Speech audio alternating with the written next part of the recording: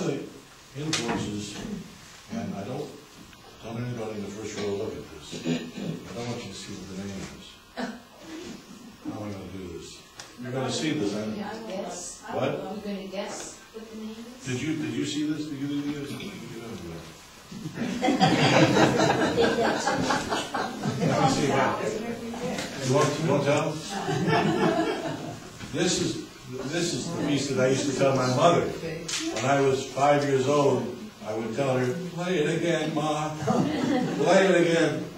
And I'm going to see if any of you have ever heard it. Okay.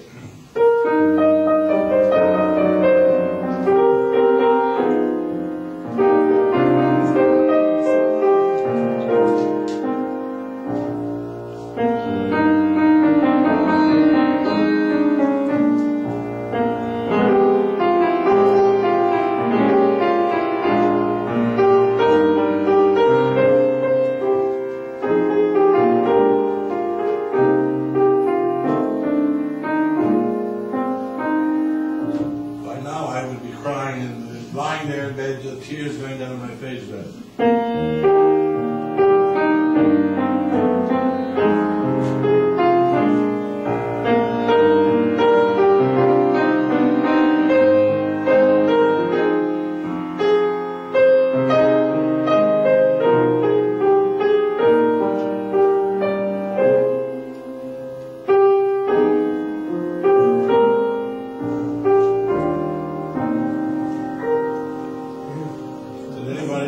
Anybody know what it is? I've heard it. I've heard it too. You've heard it?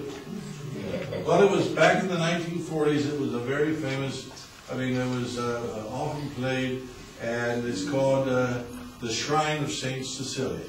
When all the bombings were done and everything like this, it seems that this shrine survived. And I just fell in love with that piece, and I just wanted to share that briefly with you to show you how, melodramatic I can get about some types of music.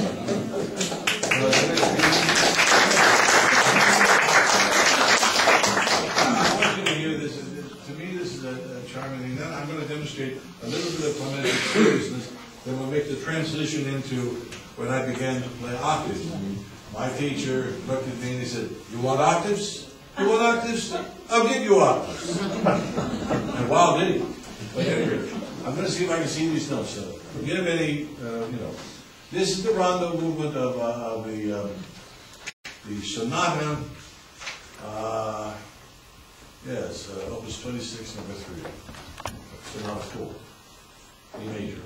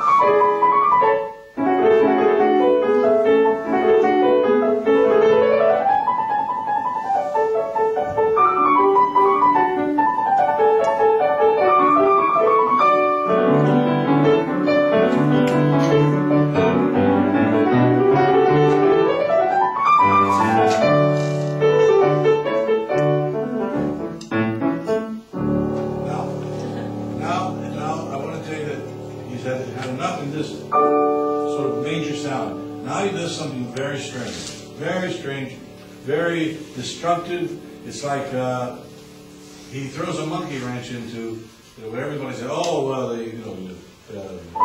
sounds like Mozart, sounds like Clementi. Now he does something, oh, this is